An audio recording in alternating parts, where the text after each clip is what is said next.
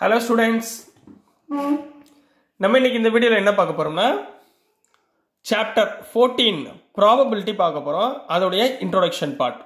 So introduction part ரொம்ப முக்கியம். So இது உங்களுக்கு class 11th ல உள்ள கடைசி chapter. சரிங்களா? So first நம்ம என்ன பண்ண போறோம்னா probability னா என்ன அப்படின்றத பார்க்கணும். சரிங்களா? So what is mean by probability? Probability னா என்னன்னா uncertainty of various events.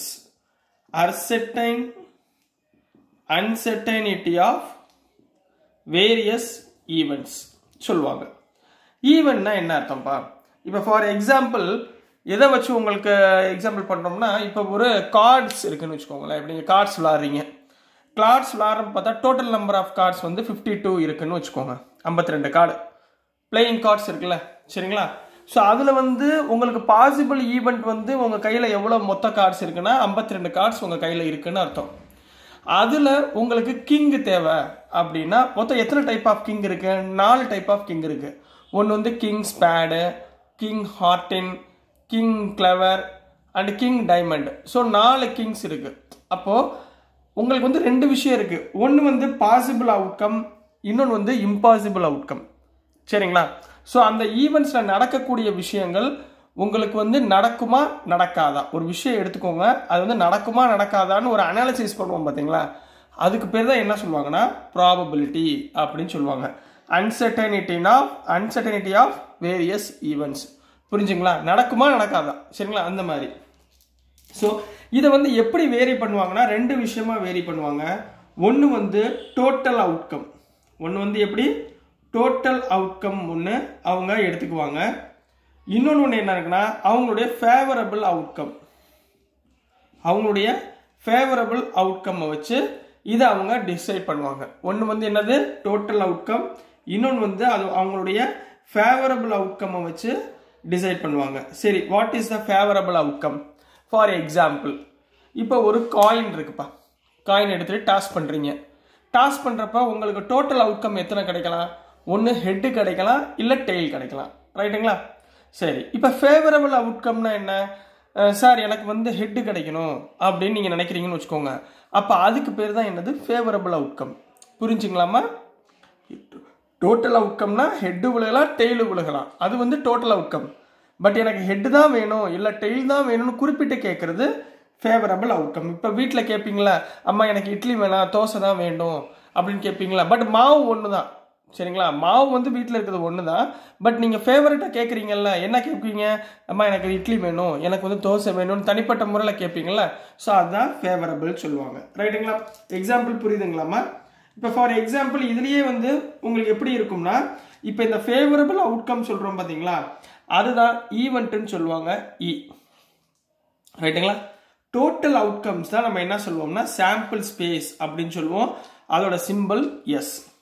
எப்பயுமே ஞாபகத்தில் வச்சுக்கோங்க, இந்த ஈன்ற ஈவெண்ட்டு சாம்பிள் ஸ்பேஸை விட சின்னதாக இருக்கும். ஈவெண்ட்டு சாம்பிள் ஸ்பேஸை விட சின்னதாக இருக்கும். அதாவது event is contained in yes. ரைட்டுங்களா? E is a subset of S. எப்படி வேணாலும் வச்சுக்கோங்க. E is a subset of S இல்ல contained in S அப்படின்னு வச்சுக்கோங்க. ஈன்ற ஈவெண்ட் எதுக்குள்ள இருக்கும்? இந்த சாம்பிள் ஸ்பேஸ், அதாவது இந்த டோட்டல் அவுட்கம் குள்ள இருக்கும் அப்படின்னு அர்த்தமா. புரிஞ்சுங்களா? ஸோ நெக்ஸ்ட் இப்போ என்ன பண்ண போறோம்னா இந்த ஈவெண்ட் சொல்றோம் பாத்தீங்களா, இதுலயே நிறைய டைப்ஸ் இருக்கு. சரிங்களா? இதுல ஒவ்வொரு டைப்பா நம்ம பார்க்க போறோம். ஒன்னு இம்பாசிபிள் ஈவெண்ட். நம்ம ஃபர்ஸ்ட் டைப் பார்க்க போறது இம்பாசிபிள் ஈவெண்ட். இம்பாசிபிள் ஈவெண்ட்னா என்னமா? இம்பாசிபிள்னா என்ன அர்த்தம்? நடக்கவே முடியாத ஒரு விஷயத்தை சொல்றதுக்கு பேர் தான் இம்பாசிபிள் ஈவெண்ட். இப்போ ஃபார் எக்ஸாம்பிள் இப்போ ஒரு டை எடுத்துக்கோங்க. டைன்னா தெரியுமா? நம்ம வீட்டில் snake and ladder விளாண்டுருக்கோமா? Snake and ladder விளாடுவோம்ல. சரிங்களா? தாயக்கட்டைன்னு சொல்லுவாங்க. சரிங்களா? ஸ்னேக் அண்ட் லேடர் விளாடுறப்ப உங்களுக்கு அந்த ஒரு டை எடுத்துக்கோங்க. 2 எடுக்க வேண்டாம், ஒரு டை எடுத்துக்கோங்க. அந்த டையை உருட்டி விடுறப்ப எனக்கு எத்தனை ஃபேஸ் இருக்கு? 1 2 3 4 5 6 ஃபேஸஸ் இருக்கு. ஸோ இந்த 6 ஃபேஸஸ்ல இருந்து ஒரு ஃபேஸ் தான் விழுக போகுது. ரைட்டுங்களா? இப்போ ஒருத்தர் என்ன சொல்றாரு, எனக்கு 7 விழுகணும். எப்படி விழுகும் அப்படின்னு சொல்லி கேட்குறாங்கன்னு வச்சுக்கோங்களேன். இப்போ அந்த டையில் 7 விழுகுமா? விழுகாது. ஏன்னா என்கிட்ட இருக்குது ஒரு டை. அந்த டைக்கு மொத்தம் எத்தனை ஃபேஸ் தான் இருக்கு? 6 ஃபேஸஸ் தான் இருக்கு. ஸோ நான் உருட்டி விட்டா எனக்கு என்ன கிடைக்கும்? 6க்குள்ளே இருக்கிற நம்பர் தான் கிடைக்கும். 6 or 6க்குள்ளே இருக்கிற நம்பர் தான் கிடைக்கும். ஸோ அந்த ஈவெண்ட்டுக்கு பேர் என்ன? 7ன்றது என்ன ஆயிரும்? Impossible event. புரிஞ்சுதுங்களா? இம்பாசிபிள் ஈவெண்ட்னா இப்போ அதை மேத்தமெட்டிக்கல் எக்ஸ்பிரஷன்னா எழுதுவோம். சரிங்களா? இம்பாசிபிள் ஈவெண்ட்னா என்ன சொல்லுவாங்கன்னா empty set of a event. Empty set of event. இதை எதை வச்சு ரெப்ரசன்ட் பண்ணுவாங்கன்னா 5. எதை வச்சு ரெப்ரசன்ட் பண்ணுவாங்க?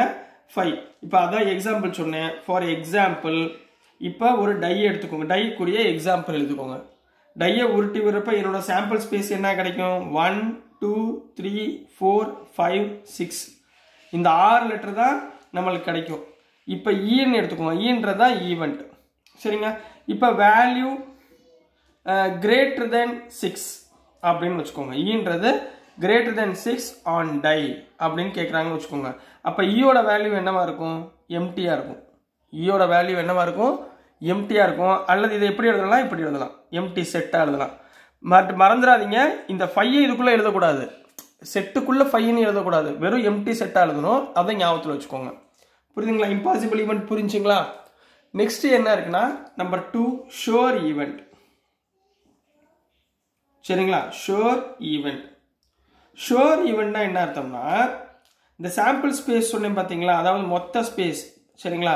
இந்த சாம்பிள் ஸ்பேஸோட வேல்யூவும் ஈவெண்ட்டோட வேல்யூவும் ஈக்குவலாக இருந்தால், சாம்பிள் ஸ்பேஸோட வேல்யூவும் ஈவெண்ட்டோட வேல்யூவும் ஈக்குவலாக இருந்தால் அதை என்ன சொல்லுவோம்? Sure event. இப்போ அதே மாதிரி இதே மாதிரி எக்ஸாம்பிள் எடுத்துக்கோங்க. சரிங்களா? இப்போ ஒரு டை இருக்கு. டையுடைய சாம்பிள் ஸ்பேஸ் என்ன சொன்னோம்? 1 to 6 வரைக்கும் சொன்னோம். இப்போ ஈன்ற ஈவெண்ட் என்ன இருக்கும்? All possible values of tie. All possible values of a tie. All possible values என்ன அர்த்தம்? 1 to 6 வரைக்கும் சொல்லலாமா? அப்போ இது ரெண்டுமே ஈக்குவல். அப்போ அந்த ஈவெண்ட் என்ன சொல்லுவோம்? ஷோர் ஈவெண்ட் அப்படின்னு சொல்லி சொல்லுவோம். புரியுதுங்களாமா? புரிஞ்சா? ஒவ்வொரு ஈவெண்ட்டாக சொல்லிட்டேன். நம்பர் 3. அடுத்து என்ன இருக்குன்னா சிம்பிள் ஈவெண்ட் அப்படின்னு இருக்கு. சரிங்களா? சிம்பிள் ஈவெண்ட்னா வேற ஒன்றும் கிடையாது. ஈவெண்ட்டுக்குள்ள உங்களுக்கு வரக்கூடியது ஒன்லி 1 லெட்டர் இருக்கணும். அதாவது ஒரு நம்பர் அல்லது ஒரு லெட்டர். இப்போ இங்கே இது வந்து எம்டி செட்டு. இந்த செட்டுக்குள்ள ஒரு நம்பர் அல்லது ஒரு ஈவெண்ட் ஏதாவது ஒன்று இருந்துச்சுன்னா அதை என்ன சொல்லுவோம்? Simple event. ஃபார் எக்ஸாம்பிள் இப்போ அதோட ஸ்டேட்மெண்ட் எப்படி எழுதுவீங்க? இஃப் ஈவெண்ட் ஹேஸ்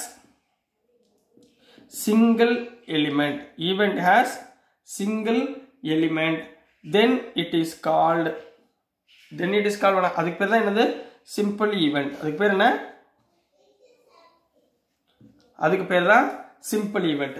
இப்போ for எக்ஸாம்பிளில் event E equal to ஒரே ஒரு நம்பர். இப்போ 6 இந்த மாதிரி ஒரு நம்பர் மட்டும் உள்ளே இருந்துச்சுன்னா அதை என்ன சொல்லுவோம்? சிம்பிள் ஈவெண்ட் அப்படின்னு சொல்லி சொல்லுவோம். சரி, புரியுதுங்களா? ஸோ நெக்ஸ்ட் நம்பர் 4 என்ன இருக்குன்னா காம்பவுண்ட் ஈவெண்ட். காம்பவுண்ட்னா என்ன அர்த்தம்? இப்போ வீட்டில் நீங்கள் குடியிருக்கீங்கன்னு வச்சுக்கோங்க. இப்போ நம்ம வந்து வாடகை வீட்டில் இருக்கோம். வாடகை வீட்டில் அதுவும் காம்பவுண்ட் வீட்டில் இருக்கோம்னா என்ன அர்த்தம்? ஒரு வீடை விட அதிகமான வீடுகள் இருக்குன்னு அர்த்தம். அந்த இடத்துல என்ன அர்த்தம்? நிறைய வீடுகள் இருந்தால் அது காம்பவுண்ட் ஹவுஸ்ன்னு சொல்லி சொல்லுவோம். அதே தான் இப்போ if event has more than 2 values. இப்போ 2 வேல்யூக்கு மேலே இருந்துச்சுனாலே அதை என்ன சொல்லுவோம்? காம்பவுண்ட் ஈவெண்ட் அப்படின்னு சொல்லி சொல்லுவோம். ஃபார் எக்ஸாம்பிள் இதுக்கு என்ன கொடுக்க போறேன்னா சேம் டையோடைய எக்ஸாம்பிள் தான். டையோடைய சாம்பிள் ஸ்பேஸ் என்ன? 1 2 up to 6 வரைக்கும் சொல்லலாமா? டையோட சாம்பிள் ஸ்பேஸ் 1 to 6. இப்போ இதில் இ என்னவா இருக்கும்? ஈன்றது என்னவா இருக்கும்னா வேல்யூ கிரேட்டர் தேன் 3 அப்படின்னு இருக்குன்னு வச்சுக்கோங்க. அப்போ ஈயோட வேல்யூ என்ன? கிரேட்டர் தென் 3னா 3க்கு மேலே. அப்போ 4 5 6. அப்போ ஈயோட வேல்யூவில் எத்தனை வந்திருக்கு? 3 வேல்யூ வந்துருச்சா? அப்போ அது என்ன ஈவெண்ட் சொல்லுவோம்? Compound event. புரியுதுங்களா கண்ணா? என்ன ஈவெண்ட்னு புரியுதுங்களா? சரிங்களா? இப்போ நெக்ஸ்ட் போயிடலாங்களா? ஸோ இது வரைக்கும் பார்த்துக்கோங்க. இதெல்லாம் பேசிக்ஸ். சரிங்களா? நம்ம சம்மில் போகிறப்போ நம்ம ஃபுல்லாக பார்ப்போம். முதல்ல பேசிக்ஸ் நல்லா பார்த்துக்கோங்க.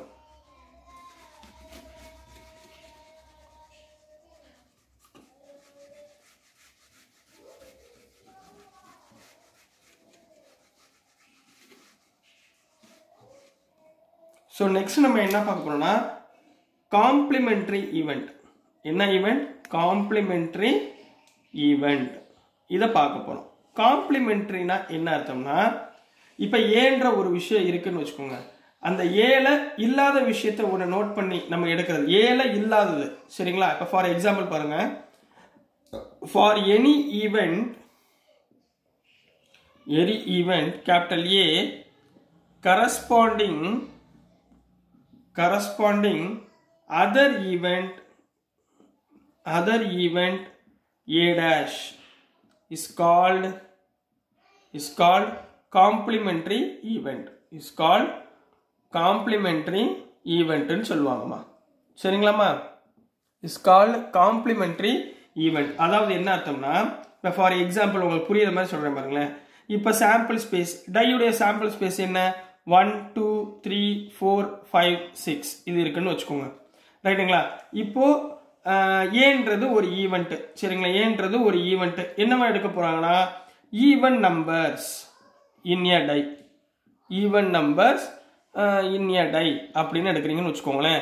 அப்ப இதோட ஈவெண்ட் என்னவாமா இருக்கும், ஈவன் நம்பர்னா 2 4 6. அப்ப இங்க என்ன வந்துடும், 2 4 6 கிடைக்குமா? சரி, அப்ப இதே இடத்துல A dash இதுதான் காம்ப்ளிமெண்டரி ஈவெண்ட் சொல்லுவாங்க.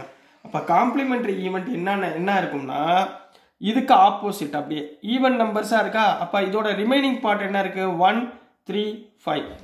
இதோட காம்ப்ளிமெண்ட் இது. புரியுதுங்களா? ஏ உடைய காம்ப்ளிமெண்ட். இதுல ஞாபகத்துல வச்சுக்க வேண்டியது என்னன்னா, இது ஹிண்டா ஞாபகத்துல வச்சுக்கோங்க. சரிங்களா?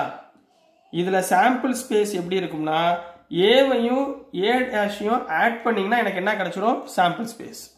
ஏல இல்லாதது ஏ டேஷ். சரிங்களா? இது ரெண்டையும் நீங்க ஆட் பண்ணீங்கன்னா எனக்கு என்ன கிடைக்கும், சாம்பிள் ஸ்பேஸ். புரியுதுங்களா கண்ணா? சரிங்களா? இப்போ நெக்ஸ்ட் போயிடலாங்களா? அடுத்து ஒரு சின்ன சின்ன விஷயங்கள் தான் நம்ம பார்க்க போறோம். ரொம்ப ஈஸியா இருக்கும். சரிங்களா? இதை மட்டும் நீங்க நல்லா கவனமா பார்த்துக்கோங்க. சரிங்களா? Next complementary event, simple event, அப்புறம் என்ன பார்த்தோம், காம்பவுண்ட் ஈவெண்ட் பார்த்தோம். இதெல்லாம் கொஞ்சம் ஜென்ரலா நீங்க தெரிஞ்சு வச்சுக்கோங்க, அது போதும். சரிங்களா? சம்ல போறப்போ உங்களுக்கு ஈஸியா புரியும். நெக்ஸ்ட் முக்கியமானது என்னன்னா, ஏ ஆர் பி அப்படின்னு கேள்வி கேட்டிருக்காங்கன்னு வச்சுக்கோங்க.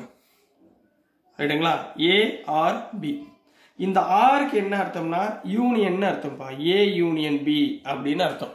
என்ன அர்த்தம், ஏ யூனியன் பி. இதெல்லாம் நீங்க 10th படிச்சிருப்பீங்க, இருந்தாலும் பேசிக் சொல்லித்தரேன். சரிங்களா? இப்ப இதே இடத்துல ஏ அண்ட் பி அப்படின்னு கேட்டிருந்தா நீங்க என்ன பண்ணுவீங்க, ஏ இன்டர்செக்ஷன் பின்னு அர்த்தம். அண்ட் வந்தா இன்டர்செக்ஷன், ஆர் வந்தா யூனியன். சரிங்களா? இப்ப அதே இடத்துல event capital A but not be அப்படின்னு கொடுத்துருக்காங்க. அப்படின்னா என்ன அர்த்தம், ஏல இருக்கு பில இல்ல. அப்ப என்ன பண்ணுவீங்க, ஏ மைனஸ் பி. சரிங்களா? இதை இன்னொரு வாட்டி எப்படி எழுதணும்னா, ஏ இன்டர்செக்ஷன் பி டேஷ் இப்படியும் எழுதலாம். A intersection B dash. இதுவும் சேம். ரைட்டுங்களா? புரியுதுங்களா? அடுத்து உங்களுக்கு என்ன இருக்குன்னா, மியூச்சுவலி எக்ஸ்க்ளூசிவ் ஈவெண்ட் அப்படின்னு இருக்கு. மியூச்சுவலி எக்ஸ்க்ளூசிவ் ஈவெண்ட் அப்படின்னு ஒன்று இருக்குமா, இது வந்து ரொம்ப முக்கியமானது. சரிங்களா? கொஞ்சம் நல்லா பார்த்துக்கோங்க. மியூச்சுவலி எக்ஸ்க்ளூசிவ் ஈவெண்ட்னா ஒன்றும் கிடையாது, ஏபி ரெண்டு செட் இருக்கு, ரெண்டுக்கும் நீங்கள் இன்டர்செக்ஷன் பார்த்தீங்கன்னா அதோட வேல்யூ என்னவா இருக்கணும், எம்டியாக இருக்கணும். சரிங்களா? இப்போ ஃபார் எக்ஸாம்பிள் 3 ஈவெண்ட் இருக்குன்னு வச்சுக்கோங்க, ஏ பி சி, இந்த மாதிரி 3 இருக்கு. இப்போ 3க்கும் நீங்கள் இன்டர்செக்ஷன் பண்ணீங்கன்னா ஆன்சர் என்ன வரணும், 5 வரணும். அதாவது 3க்கு காமனா எந்த எலிமெண்ட்டும் இருக்கக்கூடாது. இல்லாம இருந்தா அதை என்ன சொல்லுவோம், மியூச்சுவலி எக்ஸ்க்ளூசிவ் ஈவெண்ட். புரிஞ்சுதுங்களா? மியூச்சுவலி எக்ஸ்க்ளூசிவ் ஈவெண்ட் புரியுங்களா? நெக்ஸ்ட் என்ன இருக்கும்னா, மியூச்சுவலி எக்ஸாஸ்டிவ் ஈவெண்ட்னு ஒன்று இருக்குமா, எக்ஸாஸ்டிவ் ஈவெண்ட். மியூச்சுவலி எக்ஸாஸ்டிவ் ஈவெண்ட்னா வேற ஒன்றும் கிடையாது, A union B equal to sample ஸ்பேஸ்ல உள்ளது எல்லாமே வந்துடணும். ஏ யூனியன் பி, அதாவது ரெண்டு செட்டு கொடுத்துருக்காங்கன்னு வச்சுக்கோங்க, ஏ யூனியன் பி அப்படின்னு கொடுத்துருந்தாங்கன்னா அது ரெண்டையும் நீங்க யூனியன் பண்ணீங்கன்னா சாம்பிள் ஸ்பேஸ். இப்போ அதே இடத்துல 3 ஈவெண்ட் கொடுத்துருக்காங்கன்னா 3ஐயும் நீங்க யூனியன் பண்ணீங்கன்னா எனக்கு என்ன கிடைக்கணும், சாம்பிள் ஸ்பேஸ் இருந்துச்சுன்னா அதை என்ன சொல்லுவோம், எக்ஸ்க்ளூசிவ் ஈவெண்ட். இது ரெண்டும் ரொம்ப முக்கியங்கண்ணா. சரிங்களா ஸ்டூடெண்ட்ஸ்? ஸோ டியர் ஸ்டூடெண்ட்ஸ், இவ்வளோ வரைக்கும் நீங்கள் இன்ட்ரோடக்ஷன் பார்ட்டில் பார்த்தா போதும், ஓரளவு உங்களுக்கு எக்ஸசைஸ் ப்ராப்ளத்தில் ஈஸியாக மேனேஜ் பண்ணிடலாம். ஓகேங்களா ஸ்டூடெண்ட்ஸ்? ஸோ நான் போடுற வீடியோஸ் உங்களுக்கு பிடிச்சிருந்துச்சுன்னா மறந்துடாமல் லைக் பண்ணுங்கள், ஷேர் பண்ணுங்கள், மறக்காமல் சப்ஸ்கிரைப் பண்ணுங்கள் ஸ்டூடெண்ட்ஸ். அண்ட் இன்னொன்று நீங்கள் நல்லா சப்போர்ட் பண்ணுறீங்க. ஸோ உங்கள் சப்போர்ட்க்கு ரொம்ப தேங்க்ஸ். Thank you students.